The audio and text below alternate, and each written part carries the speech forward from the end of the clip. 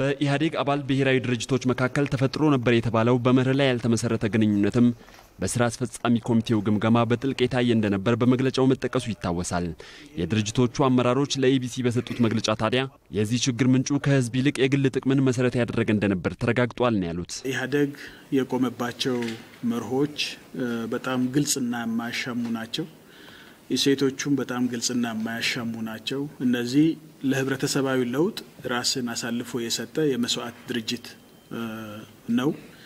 የመንግስትንም ስልጣን እንደዚሁ ለዚህ ለውጥ እንዲገዛ የሚያደርግ ድርጅት ነው። ስለዚህ ከዚህ ውጪ የሆኑ በግልም ሆነ በቡድን የሚካሄዱ ግንኙነቶች በሙሉ መርህ አልባ ናቸው የሚባሉ ናቸው። ይሄ መርህ አልባ ግንኙነት ለራስ የሚመች ሰው የማዘጋጀት ነው።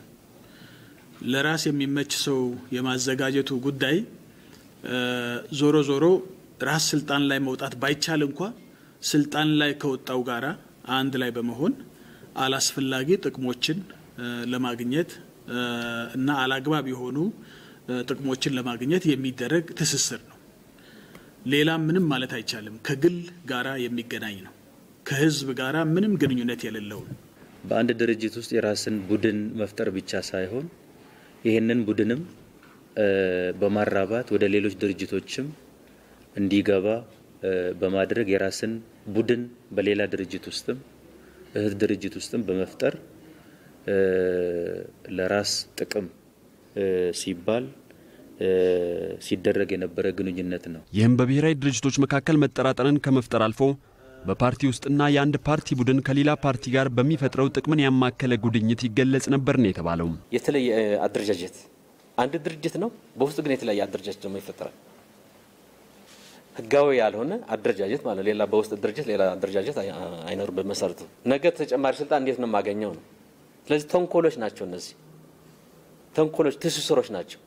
አንድም በቀጥታ የግንኙነቱ አካል በመሆን አለያም ደግሞ መርህ አልባ ግንኙነት በተለያየ መልክ እየተገለጸና እየታየ ያለ አድርባይ ሆኖ አይቶ እንዳላየ የማለፍ እንቅስቃሴም እንደነበረ ይሄ መርህ አልባ ግንኙነት በዚህ ደረጃ ሲሆንና ተጽዕኖዎችን ሲያሳርፍ ስራ አስፈጻሚ ኮሚቴው ያንን በወቅቱ የማረምና የመታገል እርምጃ ሊወስድ ይገባው ነበር።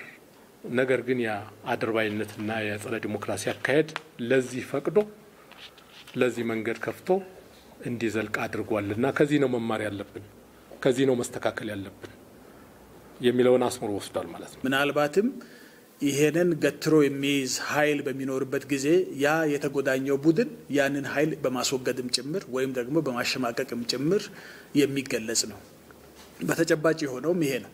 የለውጥ ድርጅት ደግሞ እንደዚህ አይነት አመለካከት የተሸበቡ መሪዎች ወደፊት ለውጡን ሊያስኬዱት አይችሉም።